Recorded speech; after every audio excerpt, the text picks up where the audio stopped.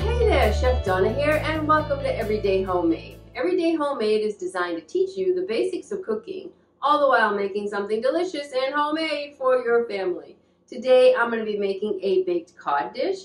I'm going to be topping it with cracker crumbs and Parmesan cheese and then a little bit of fresh herbs. I tell you, this is going to be a hit at your house, so I can't wait for you to try it. So let's get started. The first thing I'm going to do is get my codfish thawed. I always buy codfish frozen. It is a northern fish and I currently live in Florida. The only time I'm going to buy a fresh fish is when it's local to my region. If you live in the middle of the country, I would definitely buy frozen over fresh because you have no idea how long ago it was swimming. So the first thing we're going to do, and I want to tell you about the proper way to thaw proteins. No matter what protein it is, there's a correct and a incorrect way of doing it. So I'm going to submerge it in water, and then we're going to let the water drain. So I have it here, and it's in like plastic containers because it was frozen. And I'm going to fill the bowl with cold water, and I'm just going to fill it, and then I'm going to allow it, when it gets all the way up the top, just to dribble over the edge.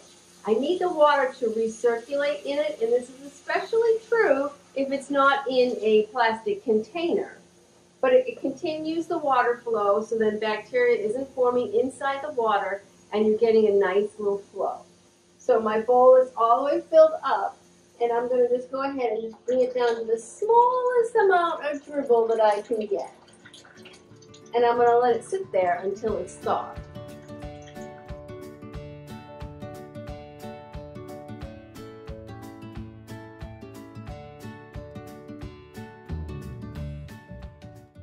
My fish is thawed, and I have it sitting on my cutting board here. And I have 2 pieces or a folded piece of paper towel underneath it.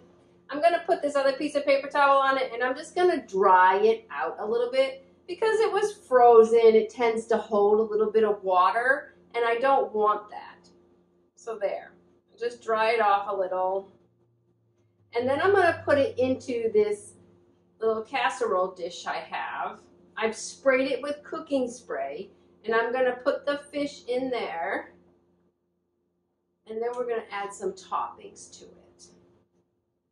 I'm going to crush up cracker crumbs. I have these buttery crackers that I purchased, and they have a nice salt content to them, so they have lots of good flavor, but I'm just going to crush them up. I want about a half a cup of cracker crumbs for my topping.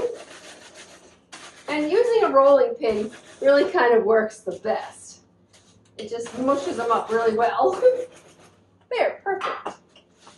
So there's my cracker crumbs.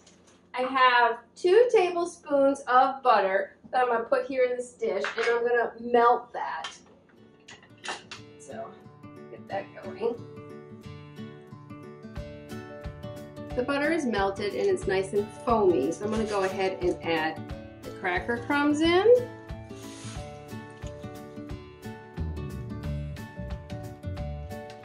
Add the Parmesan cheese in, and then we're just going to mix it till it gets nice and coated with the butter. So now that the breadcrumbs are all incorporated into the butter, I'm going to add some fresh parsley. I'm also going to add some fresh thyme. If you don't have fresh herbs, you could always use like a little Italian seasoning, and then that'll jazz it up. Or, you know, if you used a flavored, like a seasoned breadcrumb instead of the cracker crumbs. But I think the cracker crumbs just give it such great flavor. So here's our dish. I'm going to go ahead and I'm going to put the cracker crumbs right on top.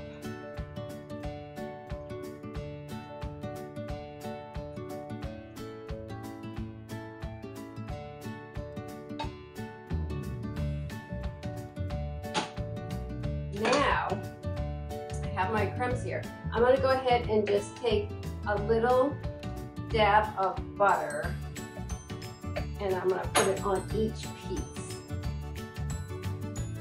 Then I'm going to pop this into an oven, 350 degrees, for about 15 minutes, and then we'll do a temperature check and see where we're at.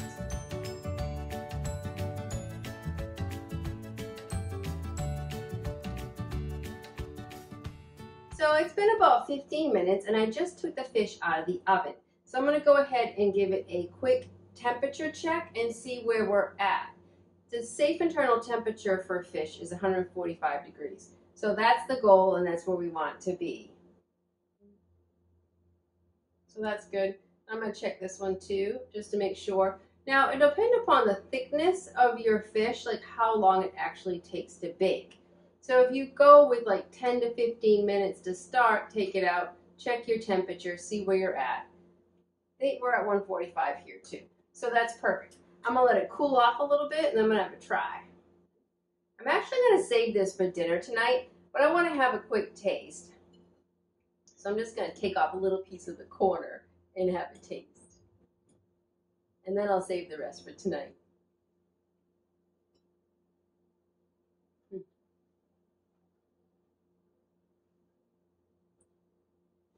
The fish is moist, it's nice and flaky, and then the crumbs just give it so much flavor.